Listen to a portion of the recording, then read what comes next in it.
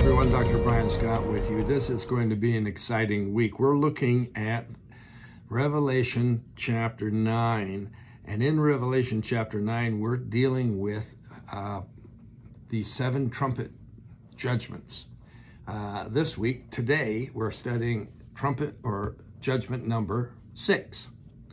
It's also known as the second woe. The first woe were those hundreds of thousands of locusts released from the bottomless pit to torment men who were not sealed in their forehead or hidden away by God to protect them, being the converts.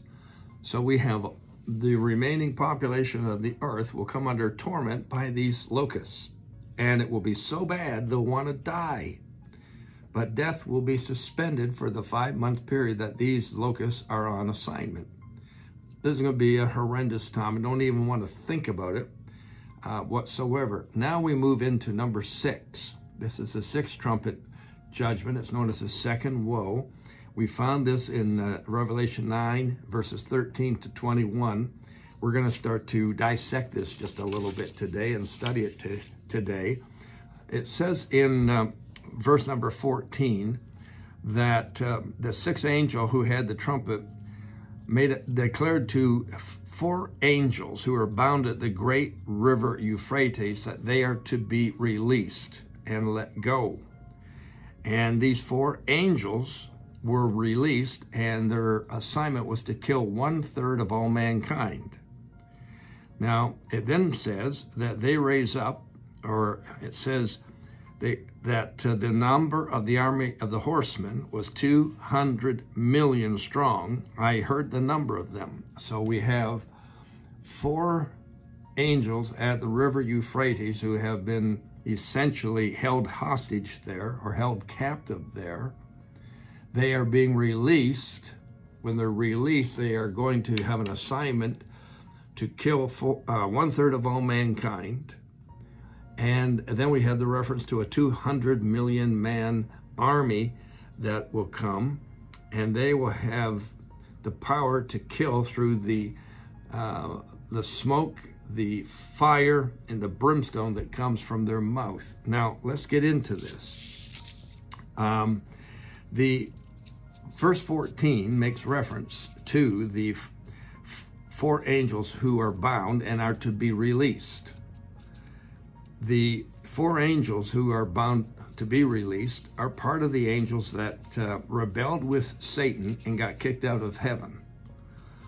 And they were held and bound at the river Euphrates for this end time assignment that they have. Now, I'm going to take you to the book of Jude for a minute and verse number 6, because this helps us just a little bit. It says, the angels who did not keep their proper domain, that would be heaven, but left their own abode, referencing heaven, he has reserved them in everlasting chains under darkness for the judgment of the great day. So these 4 angels have been held and reserved in everlasting chains until their assignment, until the judgment of the last day. Verse 15 says these 4 angels have a time period in which to do this, and it's 1 year, 1 month, 1 day, and 1 hour. So it turns out to be 13 months plus 1 day plus 1 hour. You'll see why this is so important in just a few minutes. This assignment means that the 4 angels are going to start working with verse number 16. Verse number 16 says that the number of the army of the horsemen was 200 million men. I heard the number of them, 200 million. Now we know just from previous general studies and things we've heard over the years that there will be a 200 million man army that leaves the Far East and marches towards Israel and will arrive in Israel for the Battle of Armageddon. So I'm going to bring this into perspective for you here. This 200 million man army from the Far East is going to be traveling for a 13-month period.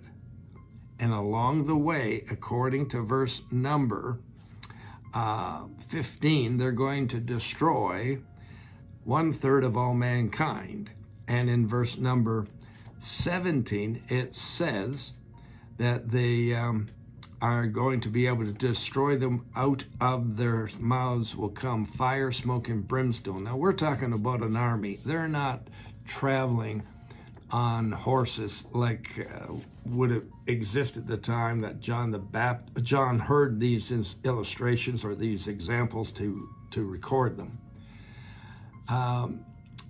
This is going to be a mighty, mighty mechanized, motorized, state-of-the-art army. So when it refers to the smoke and fire and brimstone, it's referring to the massive guns they will have, the tanks they will have, the other artillery they will have. It when it fires, it's going to be like smoke and fire coming out of those long armed cannons and so on and so forth.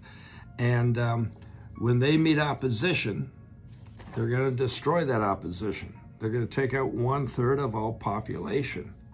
Wow. Let me take you to another verse. I hope I'm helping you here today. We're talking about woe number 2, 6 trumpet judgment. And we're talking about Revelation 9, verses 13 to 21, where it refers to 4 angels being in charge of what turns out to be a 200 million man army coming from the east. Let's go to Revelation chapter 16, verse number 1. It says there, the 6th angel, okay? The 6th angel poured out his bowl on the great river Euphrates. So now we're talking about the bowl judgments. Previously, we're talking about the trumpet judgments. But these 2 judgments, 6th angel, go hand in hand. They're going to pour out the bowl on the great river Euphrates, and its waters will dry up, so that the way of the kings of the east might be prepared. So I hope you can connect this together.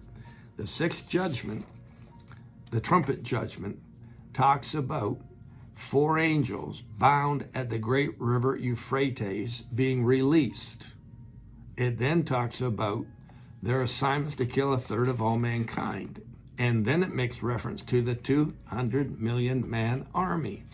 Here we see the 6th bowl judgment being poured out on the great river Euphrates to dry it up. So it's a dry riverbed to make the way for the kings of the east to be prepared.